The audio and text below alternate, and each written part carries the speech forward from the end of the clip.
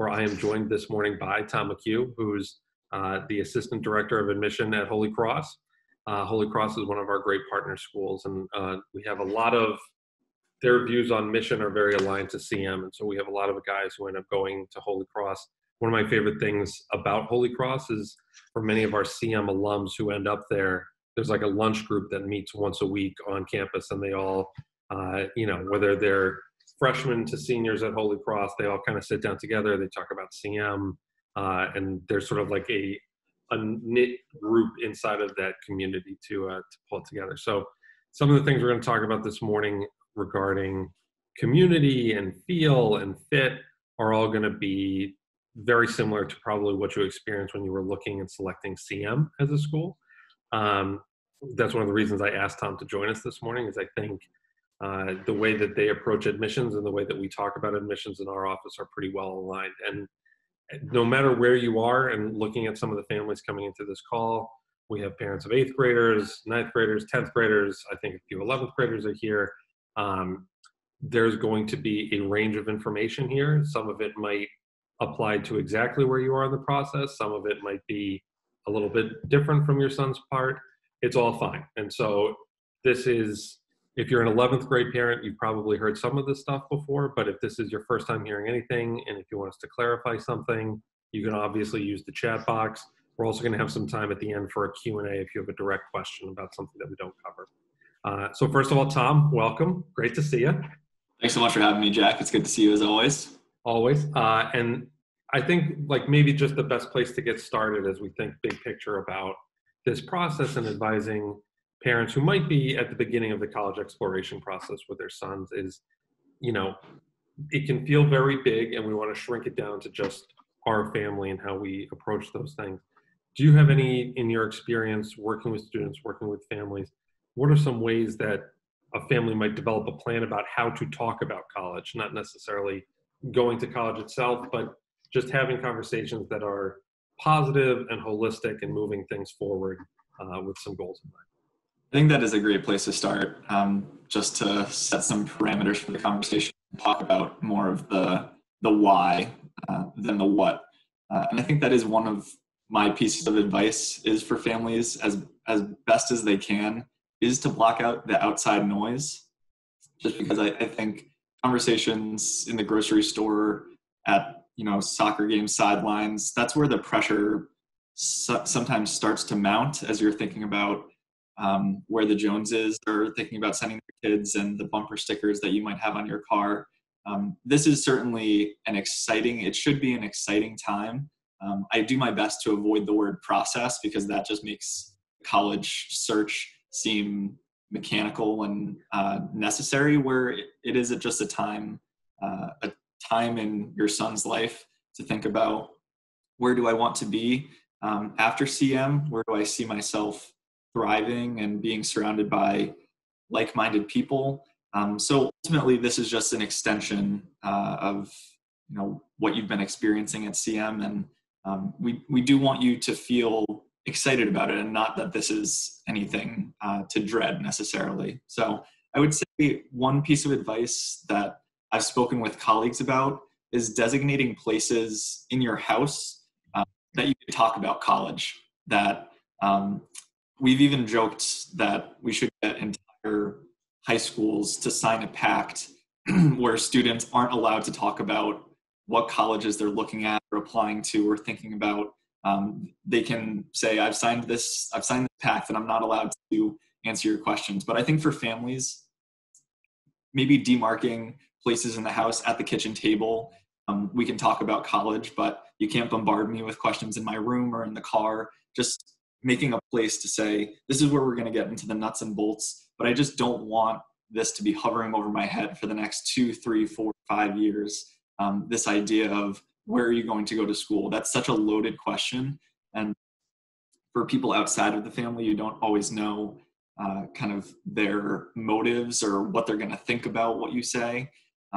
So just within your nuclear family, this is a decision that is between the son and the parents and maybe, a close circle, but ultimately this is your own college search. It's no one else's. So you get to own it.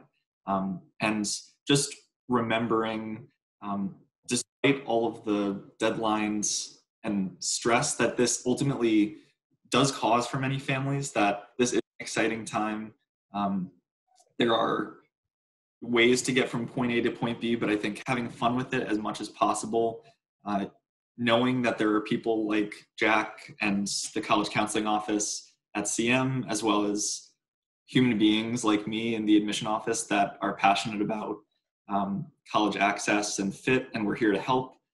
So I think these are all ways to think about the search process, but make sure that you do remember of what the ultimate goal here is help your son land in a place where he feels supported, and that it's, you know, I think you never want to be in a room where you're necessarily the smartest person or the least smart person. I think you want to be surrounded by a peer group that's going to challenge you, but that ultimately feels like the academic fit, the social fit is there, and that comes with seeing some college campuses, which we'll get back to soon.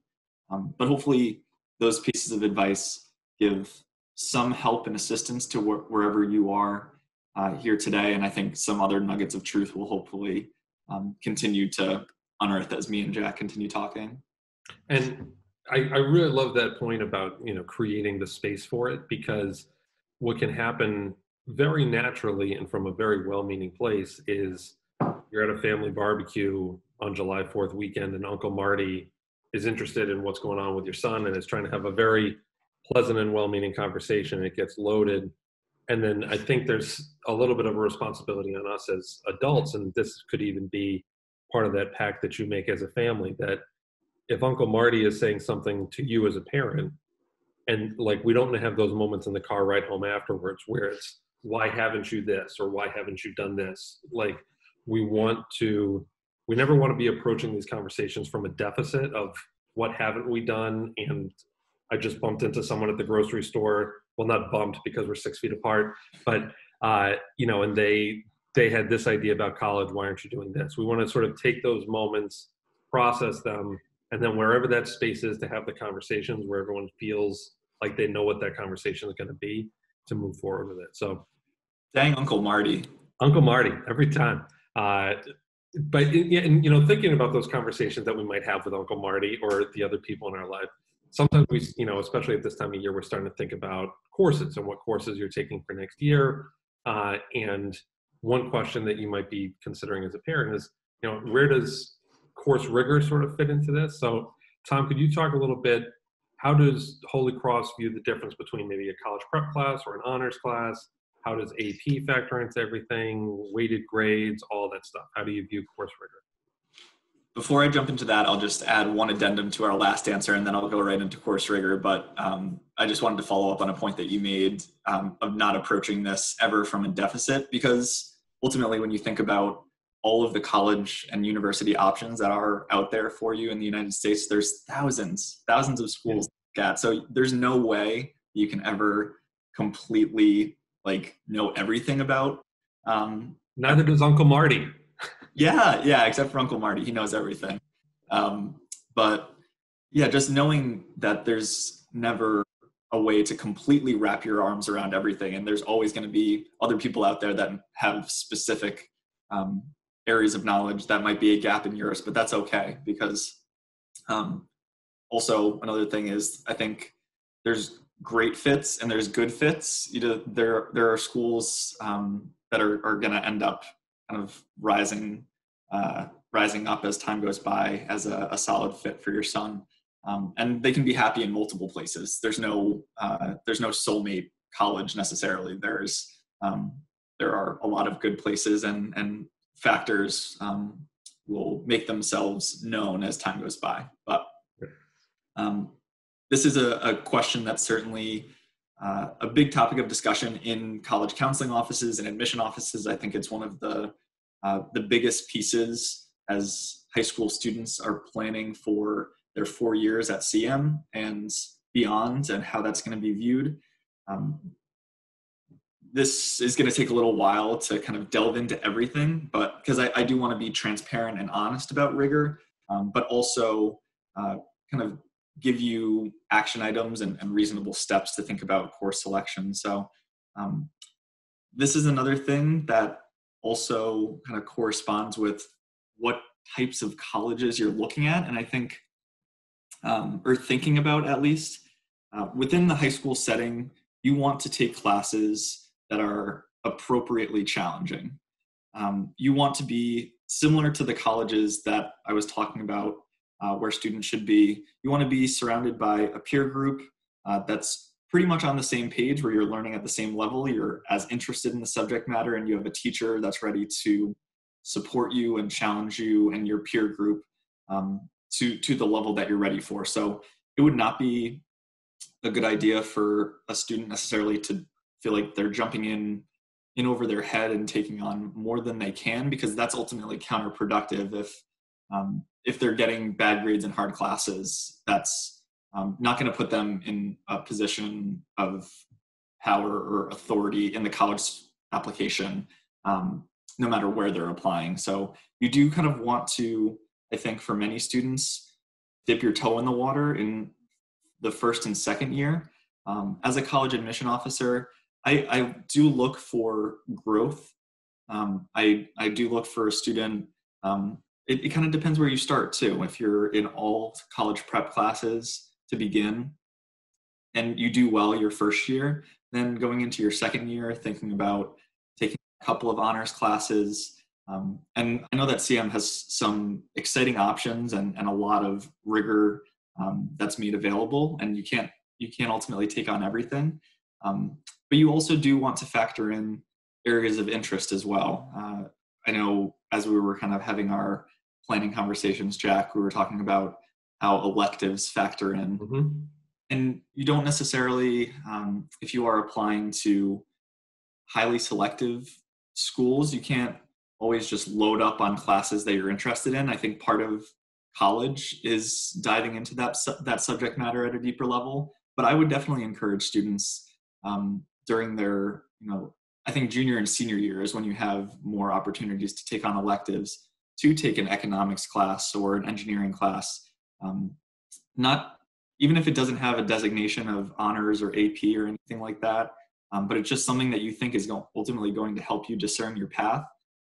Then take that on, because it might help you choose what college or university or what major you might ultimately be thinking in. So one other thing that I'd like to add is, while the college application itself does seem kind of formulaic and difficult to tweak, there are a number of opportunities as you're applying to colleges or thinking about applying to colleges to give some context to your thought process.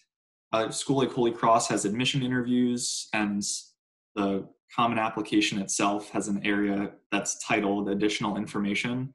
And both of these places are great opportunities to talk directly to college admission offices, just to say, you might be wondering why I went this route with my course selection. I'd like to take this opportunity to explain myself.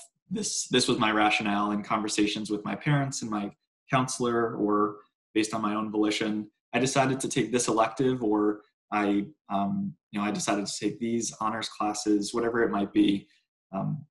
So there are opportunities to kind of vouch and advocate for yourself and speak directly to us, which I think is something that a lot of students wisely take advantage of.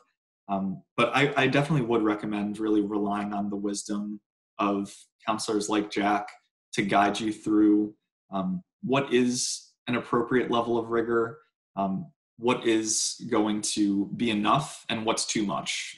There's definitely a distinction there. And this isn't, there's a lot of pressure to take on a ton of AP coursework.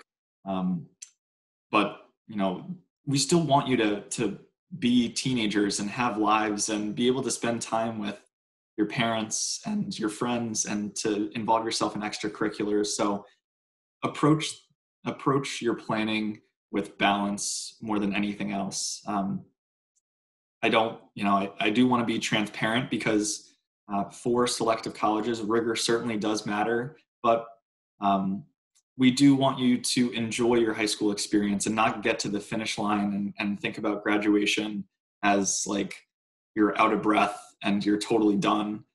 We want you to arrive on college campuses full of life and ready for learning and excited for the next 4 years. So if you feel like you're huffing and puffing throughout high school, it's okay if that happens sometimes, but that shouldn't be the totality of your experience. So do make sure that you get the chance to smell the flowers and enjoy time with your loved ones, and that extra time that's not spent overdoing yourself is going to allow you to enjoy enjoy these years and find a better fit at the end, I think.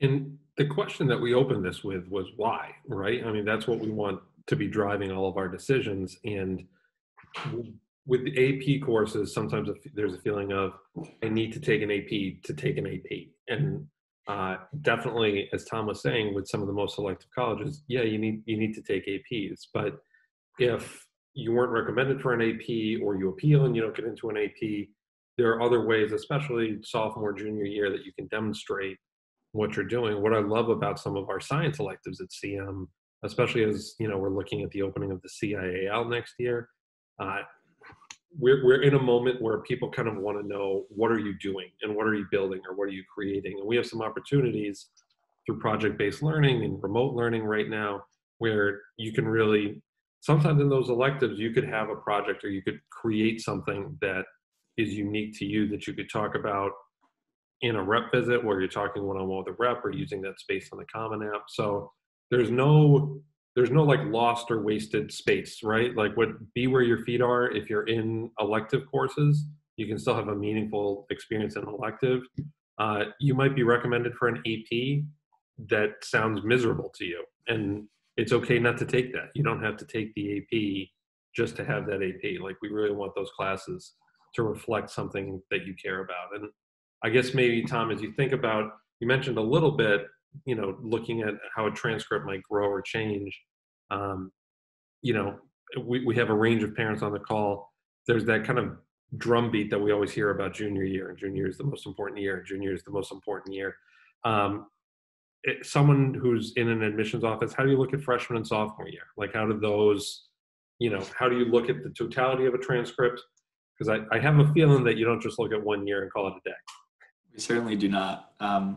And once again, I'll do the same thing just to add on to what you said. I can't just jump right into the question. I apologize. Oh, that's fine. The one point that I wanted to echo that Jack said, be where your feet are, control what you can control. And, I think in this moment in time, it's important to have agency and to control what you can control. And in your classes, whatever they are, if you are in that situation where you weren't recommended for a specific class that you wanted to get into, just knock the classes that you're in out of the park. A's are always going to be a good thing. So pour yourself into the classes that you're in, and there likely is a good reason for why you kind of are in the classes that you're in. And I will say, before jumping into the importance and the thoughts about freshman and sophomore year, the real reason I think that junior year does have this huge level of import in terms of like the myth of high school is just that in college admission offices, junior year, like, we're typically reading applications in November, December, and January of a student's senior year, where many schools don't require senior grades. They don't need those marks in order to make a decision. So junior year is the most recent information. So it makes sense that a college wants to know, like, what have you done for me lately? What is your profile looking like as of this moment? But that's certainly not to discount all that you've done in high school. And this is another thing that, similar to my previous answer, that I do want to be honest and transparent about the importance of freshman and sophomore year, but also not put any added pressure either. Like the college search, there should be balance. In our offices, there should be balance as well. So if your first and second year of high school brought difficulty and awkwardness and transition and change like it does for many, know that that's okay, and we are certainly ready to understand that. it does take some time, especially for many students going to a new private high school where maybe they don't have a ton of friends and they're trying to find their social fit and also gain their standing as a student. That it, that first year might not be reflective of really who you are, because I think high school is such a journey and you kind of do end up getting to your destination more quickly during junior and senior year oftentimes. So just know that we will understand if there was some difficulties academically, that those places that I talked about earlier, the interview and the additional information section, as well as the words that your counselors and teachers will say on your behalf, there is room for mistakes in high school. That certainly does happen. And we are also equipped to understand concussions and mono and extended illnesses, situations in your family, mental health. These are things that we also would like to know about for students that feel comfortable disclosing them, because we don't want to hold you to the same standard of who you are during probably the most difficult moment during your high school journey. So that's kind of all of the negative side of things in terms of like what could go wrong during those first couple of years, and knowing that you should get a pass from most admission offices if there is a bump in the road, but also knowing that they do matter. It's not as though we're just looking at a student's junior year. The transcript has all of your grades, and we will be very interested to know how you did do during those first couple of years, because I think ultimately the work that you do during your first and second year as a high school student informs and really can make a difference in the classes that you end up in during your final 2 years. So it certainly does matter. We would prefer to see good grades throughout, but we also understand that not all journeys are completely linear, and that sometimes there are bumps in the road as opposed to just a completely upward trajectory. So be easy on yourself, especially for those students that are first and second year students right now. There's going to be a massive asterisk on the spring semester of 2020. All college admission offices are going to know that this was not normal. And for the next 4 years, as we're reading applications, I think we'll be considering distance learning with a grain of salt. So, we are equipped to handle difficulties. We're trained for that, but certainly put your best foot forward as much as possible, and also use the resources that are available to you with supports that your teachers offer, and the guidance that your parents are ready to offer as well. And I mean, it's worth repeating as we're talking to Tom right now. Tom is a human being who reads these transcripts and reads applications. I think when we kind of remove the stigma of what the application process looks like, and we don't have a tower where people are crossing names off a list and saying, no, no, no, no. We've got Tom saying, okay, let's see how this student grew. That's an important way to remember how our transcript reads and what it says about us. And I think what Tom brought up was a really interesting point as well, which is, there are some students, maybe you do have straight A's throughout high school and you're starting off strong and you're taking APs as a sophomore, and then you have that one B+ that it just feels like it's haunting you. I'm going to tell you right now, people have written great essays about those B+, college essays. You can have, more than anything, we want to demonstrate growth, and growth often happens through a little bit of discomfort. And so having a bump in the road sometimes proves to be a good thing in the long run, as long as we're approaching that bump as we're keeping it right sized. And, we have a lot of other things going on right now. If you have a B+ in one of your freshman classes, the world's going to keep on spinning, and sort of just like, what are you taking away from that? What are you learning from it? Yeah, there's even opportunities. This is getting to the end of applying to college, and I know that's not really where we're at today with the group that we're speaking to, but I often advise students as they're progressing into their junior and senior years and thinking about teachers that might write them letters of recommendation, to actually select the teacher that they received maybe the lowest grade in high school in, as long as that was a class that you busted your tail in and really worked hard in. Because hearing from a teacher where you got an A in, they're going to shower you with understandable compliments and a number of adjectives that are glowing. But to hear from a teacher, we're going to have questions about that class regardless. Whether that's a straight A student that has a B plus, I guess some offices might wonder, I wonder why that subject presented a unique challenge, or it's a student that has A's and B's and has one C on their transcript. I wonder why that class ended up being so difficult for this student. We're gonna have questions anyway, so to hear from a teacher that said this subject did not come easy to this student, but throughout the entirety of the year they really worked. They came for extra help. These are advocacy and persistence are such important qualities in college students and just in young men and women in general. So hearing that directly from a teacher in a class that we would already be thinking about what happened there can be a powerful tool and something that maybe some students might not think of. It doesn't necessarily have to come from your favorite teacher or your easiest subject, but sometimes the opposite, the teacher that was a thorn in your side, but you really continued to work from day one and should be proud of the mark that you ended up with. In my teaching days, before making the transition over, the easiest letter I ever wrote was for a kid who, I think he finished the year in my English class with a B minus, but I had a revision policy for every essay that was optional. You could revise as many times as you wanted.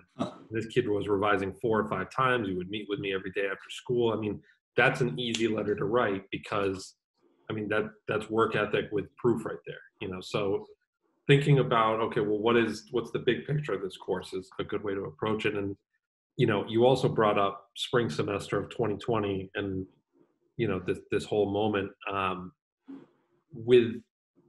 as students are kind of projecting forward and thinking about those conversations that we might be having as a family right now, what might students be learning about themselves? What might parents be learning about their sons, as a result of distance learning? And how could they apply some of those lessons to the college search, do you think?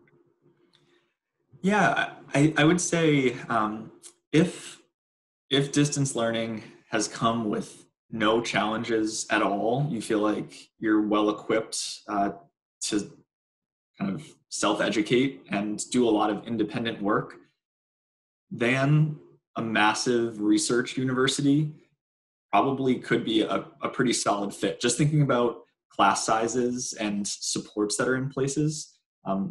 A school like Holy Cross that I represent is much more known for small seminar classes, and I would say that's the case with most liberal arts colleges like Holy Cross. So this current situation and semester shouldn't dictate your entire college search, but should inform a little bit about who you are as a learner.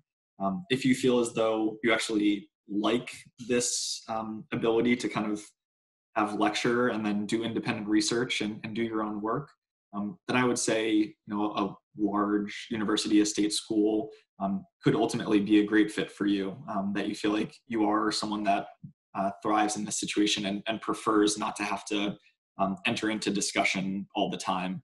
On the flip side, if this has been a very unwelcome transition and you feel like you're not getting the support that you're used to and you miss the community and the ability to sit down and get to know your peer group and your teacher very well, then kind of setting your sights on an institution that mirrors those qualities a little bit more. And I also advise students, a point that you brought up, Jack, at the beginning, that you feel as though Holy Cross, our admission process, mirrors the work that you do in the counseling office. I also advise students to apply to schools that you feel like the qualities that you value are mirrored in their admission process as well. If you are someone that feels comfortable with kind of data-driven, like just metrics of AP courses and test scores, and that is really the leader in a college or university's admission process, then that's one thing. But if you do really want to be seen as an individual, as a human being with the opportunity to interview and tell your story and get to have this one-on-one connection, then that is kind of another set of schools and offices as well. And the counseling staff at CM can certainly shed some light on that. But I think that is an important distinction. If you feel as though your values aren't being met just within the admission process, then that might be an indication of like what the experience might be as a student for the next 4 years. And I keep advising parents during this time and students during this time, one way you can begin to get a sense of that is, I mean, colleges have their mission statement right up there in front for everyone to see on the about page. And, we talk a lot about mission at Catholic Memorial, colleges, Holy Cross. I have a feeling, Tom, that you've probably had one or two conversations about mission. It's where does that mission fit, and how are they articulating their values, and how do those values match your own? And as we're in this moment, if you're someone who is struggling with community, you are one of those people who thrives on community, and like many of our students do, which is one of the reasons you're at CM. The spring of 2020 has been a blur for everybody, right? I mean, we're kind of at the end right now where we're just catching our breath. As we look forward to what next school year looks like, and there's still a lot of unknowns there for everybody on the college side and the high school side. But, as we catch our breath over the summer, what are some of the things that you missed that maybe we're going to find ways to create in whatever that space may look like? And I think some of that creativity to demonstrate, again, what are the things you do? What have you built? What have you created?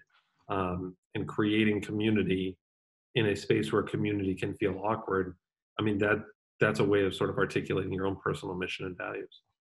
Those mission statements, I can assure you that each word is very carefully selected, and they're usually not too long to read. So I think that is a great jumping off point as you're thinking about different colleges and universities out there. What do these places stand for? What are they ultimately trying to get at and produce from their pupils and their alumni? So I think that can be kind of, it's not the be all end all, but those statements are very carefully crafted and should kind of give you a pretty solid sense of what this school is all about. So I think that is a good place to start for a lot of families.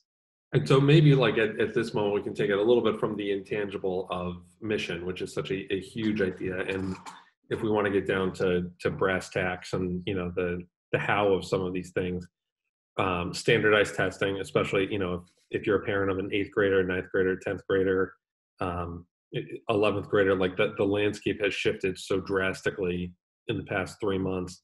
Could you talk a little bit, how do you view Holy Cross? How will you be measuring or evaluating the SAT and ACT moving forward? You are a test optional school. Is test optional really test optional? The age old question.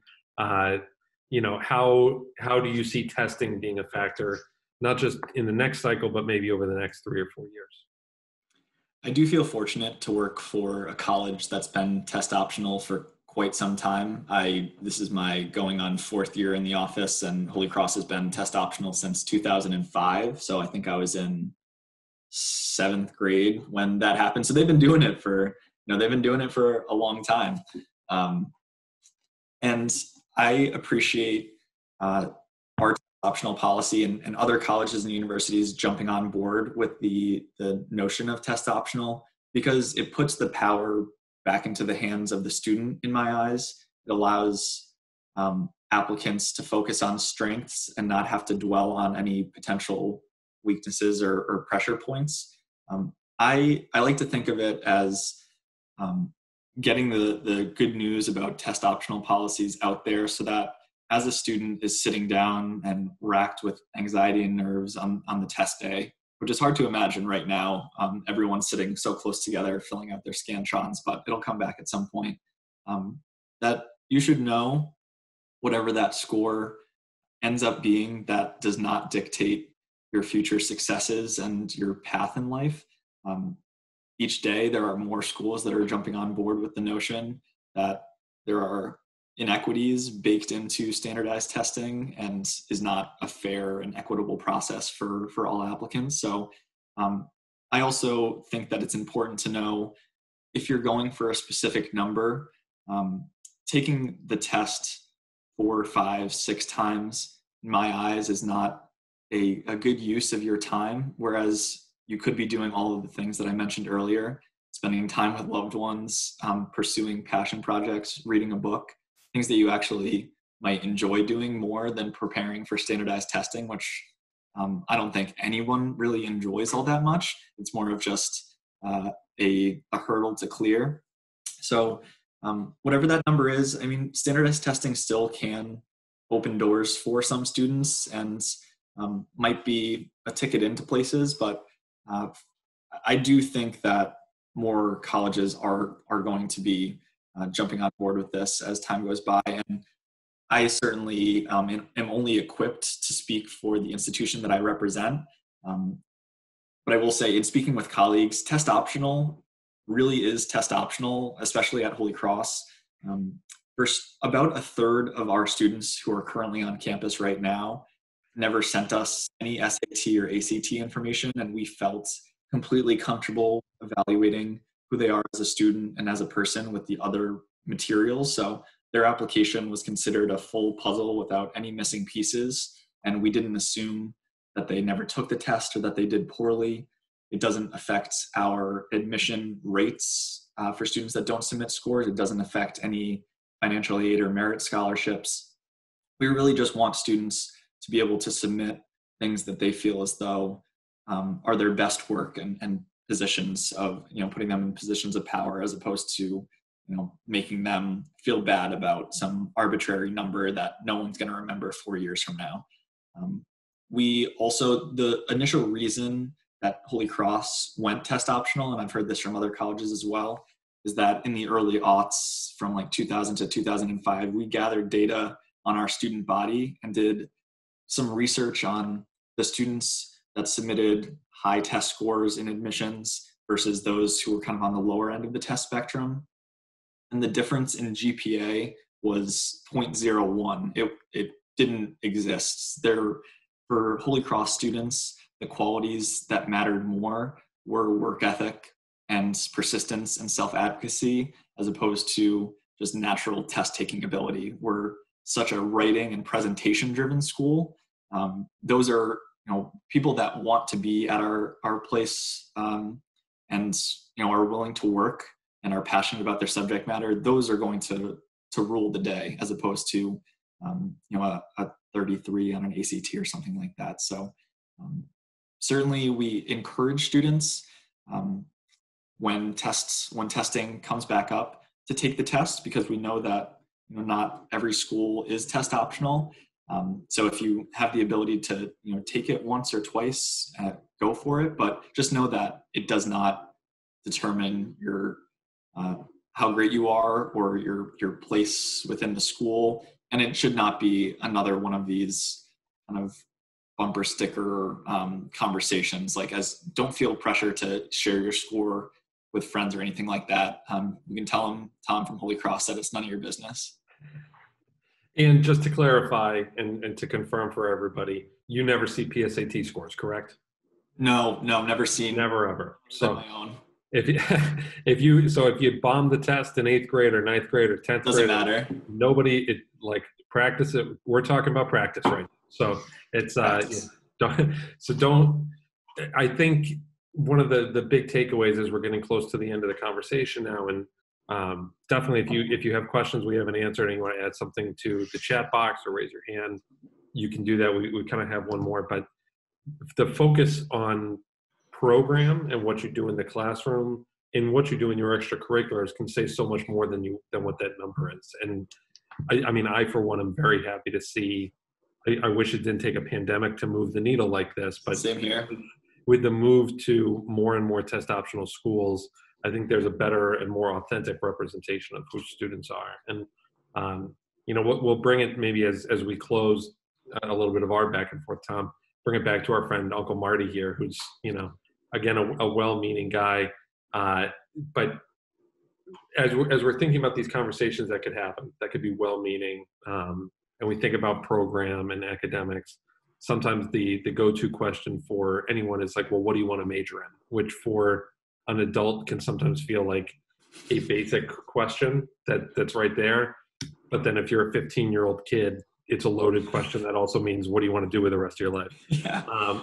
So rather than asking that question, which can feel a loaded question as a parent to your son, what are things that parents might observe in their son?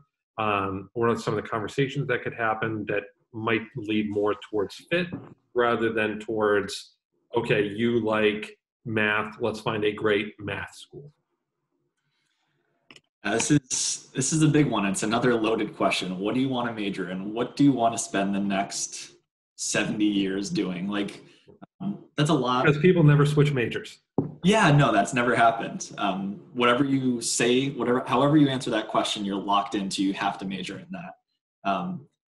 I will just start by saying one thing that I appreciate about Holy Cross and schools of the like is that regardless of what students put on their college application, all of our students are required to start out as undeclared.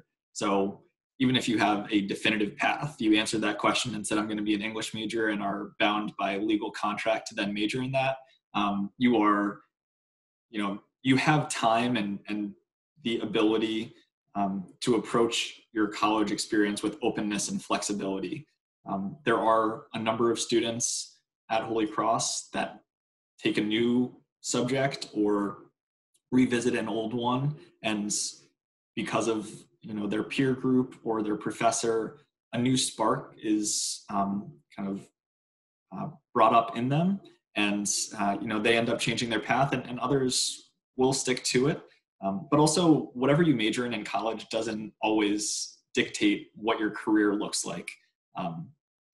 That you're not signing up for a job, you're signing up for the major focus of your undergraduate study. But there are a lot of people that are in professions now that that's not what they majored in college. Dr. Anthony Fauci is he was a Holy Cross grad, and he was a classics major at Holy Cross and went on to medical school. So however you might answer that question that Uncle Marty asked, or whatever you major in college doesn't always dictate your path. It certainly can.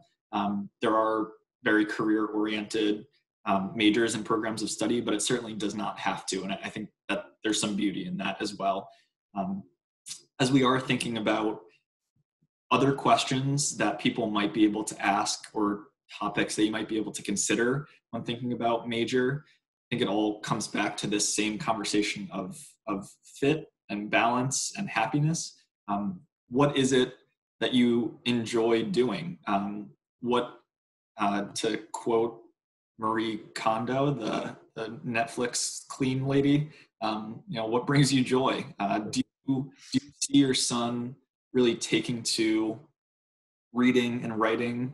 And do you feel as though something like humanities is going to be the best fit? Or, has your son always been more of an analytical type who enjoys working on research projects or working on data sets? And also, these things can evolve over time as well. Those are kind of the two major buckets, I would say, but there's a whole lot of subjects within the social sciences that combine the two of these. And then also, what are you involved in, or what do you enjoy spending your free time doing? Whether that's kind of independent projects that you're working on at home, delving into a book, working in the community, concerning yourself with service and social justice. You don't have to have an answer to the question of what you're going to major in, and there can be multiple combinations and iterations of this as time goes by. But I do think that is one thing to consider moving forward is as I've grown up and evolved, what are some of the things that I enjoy pouring myself into? What makes me lose track of time? And I know in my own life, I didn't always have a definitive answer to that question. One year it would be one thing, and another year it would be another thing. So giving yourself permission to change and evolve and to learn more about yourself as time goes by. So especially if you're 14, 15 years of age, don't feel like you have to have a definitive answer to that question. But do think, especially in this moment where we have the ability to be thoughtful and reflective and kind of have alone time, what is it that I would love to be doing with some chunk of my life? What do I enjoy studying or learning about? Kind of doing research on potential career paths and speaking with people in your own community about the work that they do. Someone's in banking or architecture, just having these exploratory conversations. I think having mentors and advisors is such an important part, I know, in my own life has really led me into some specific academic and professional decisions. So relying on the people around you who are in those kind of lines of work might be illuminating. And I think what is really interesting about this moment that we're in as well is there's also this feeling of loss a little bit of, what are the things that you miss doing? Are you a great chemistry student who all of a sudden your grades are going down because you're not in the lab and doing chemistry on your kitchen table isn't the same thing? Or are you like Tom was saying, are you in English or history? Are you doing more research projects now because you're working independently and you really enjoy that research? I mean, what has kind of changed to say, all right, I never thought that subject A could look like X, and trying to fill in those and say, well, I kind of like X or I really miss A, and having those conversations of, what has gotten better with distance learning and what has gotten more difficult and what has gotten more challenging, or what do you miss the most about those things, can be great conversations. I will just say also in defense of the humanities, I think for a lot of families and parents, understandably, with the cost of college, families are concerned with outcomes and career guarantees and things like that.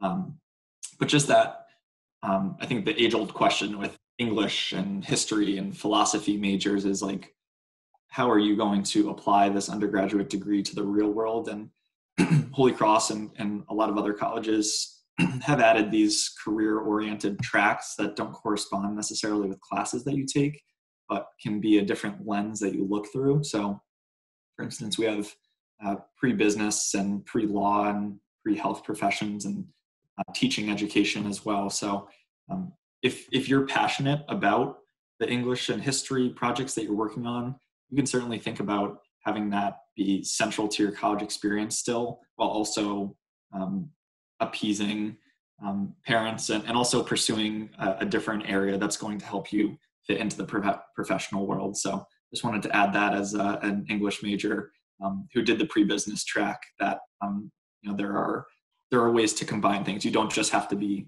one particular subject as something that defines you. And with that, that's sort of the prepared portion of the conversation. We have about 10 minutes left. If you have any questions that you want to raise your hand and say it out loud, or if you want to add something to the chat box, by all means, come on in. I just finished my cup of coffee. Oh, I downed mine a while ago. Oh, shoot. I paced myself. If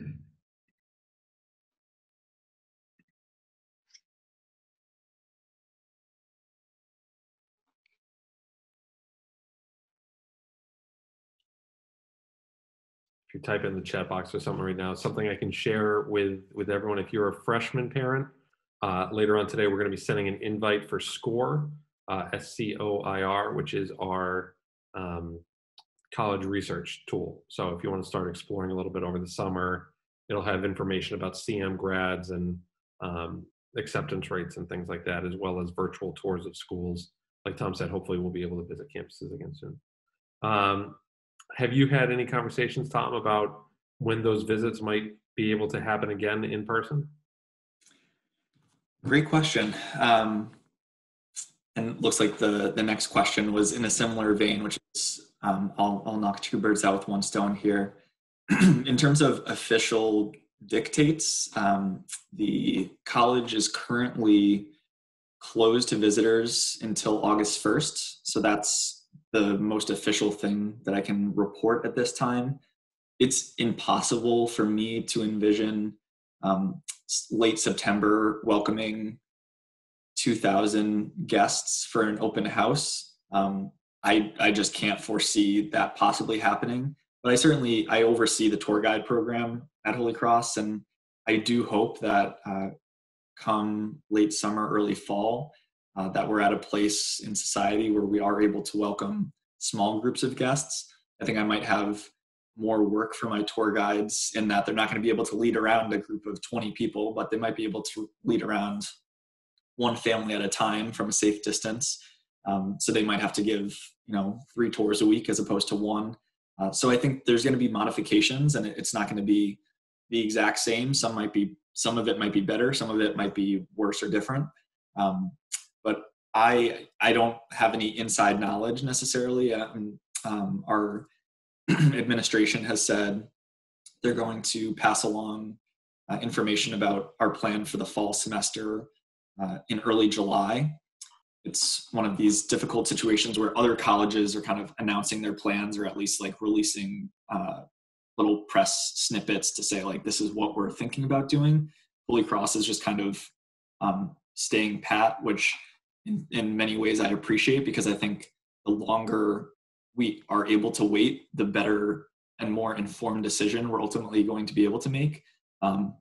But it is tough to just be waiting on pins and needles to hear exactly what the plan is going to be. So I think by July, right after July 4th, that I'll probably be able to answer these questions more definitively. But I do expect in some way that we'll be able to welcome visitors this fall. But I also recognize, like, I'm not going to be able to do my normal job. I'm probably not going to be able to visit CM this fall. As a visitor coming into your enclosed school building, going from high school to high school, that seems unrealistic as well. Just contact tracing at that point would be pretty tough. But with tours on a nice day that are outside where people can remain distance, I'd like to think that might be a little bit more possible. Virtual tours are certainly available on most college websites, Holy Cross included. And especially for the colleges that are farther away, if you're looking at schools in California or Texas or Illinois, and that seems really difficult to think about getting to those campuses, that at least gives you a picture of what the campus itself looks like. It certainly is missing the student life component and the human connection that you would experience on a normal student tour. But that might be a good place to start for now, just to add schools or cross schools off your list.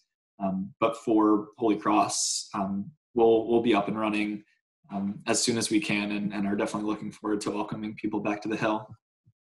And Tom, I just had a great question come through sort of directly to me, and I would love to touch on this because we've talked a lot about connection in a place like Holy Cross that gets to know the whole student, and we sort of factor in their story. Typically kind of sophomore year to junior year, there's a little bit of, I don't necessarily want to say training, but prep and conversations happening in theology classes in our Beyond CM program about interviewing and, what it's like to talk to a rep and how to prepare for that. But we've lost some of that now. And a very reasonable thing that some students might be feeling is some social anxiety, or they might be feeling nervous about those conversations. So if a student does feel like nervous in those moments or feels that an interview might hurt them, can interviews hurt a student? Is there a way, like, can you bomb an interview basically and ruin your chances? We would never, ever view an interview as a negative conversation if a student is nervous or shy. That is never going to be something that we walk away and think that person's not a good fit for Holy Cross because they were nervous in their interview. Everyone's nervous in the interview. And when I, as a counselor, kind of recognize that a student has brought a good amount of nerves and might not be fully themselves, I try to do a good amount of the talking for the first 5 minutes so a student can catch their breath and ask some real layup questions to begin with.